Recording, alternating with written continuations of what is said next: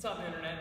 So today what we're going to go over is the hip flexor stretch, because I've seen a lot of people doing it wrong online, and even with my clients, they tend to forget what to do and what actually to feel.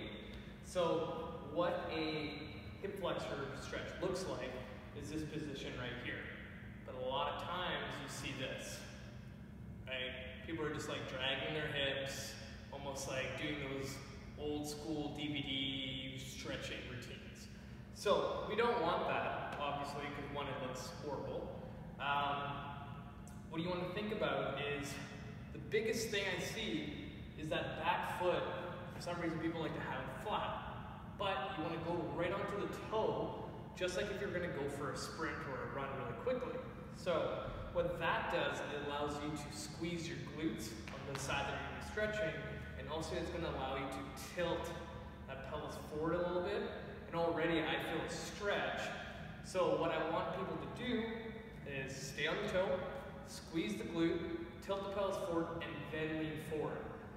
Now with all that in play, I'm not able to just fall into my hip. Toe, glutes, tilt, squeeze, and lean forward a little bit. And that's a perfect hip flexor stretch. Hold 15 to 20 seconds aside, and then you're going to switch, and same thing.